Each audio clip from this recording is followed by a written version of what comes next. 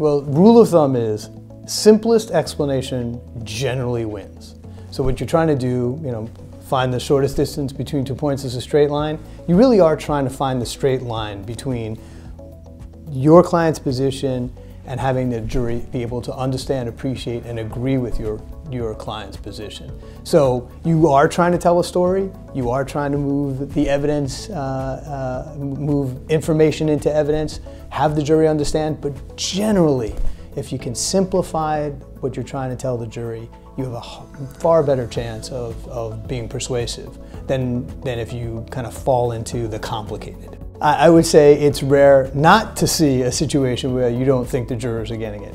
I will preface it by saying, one, jurors tend to get more than they let on while you're in a trial.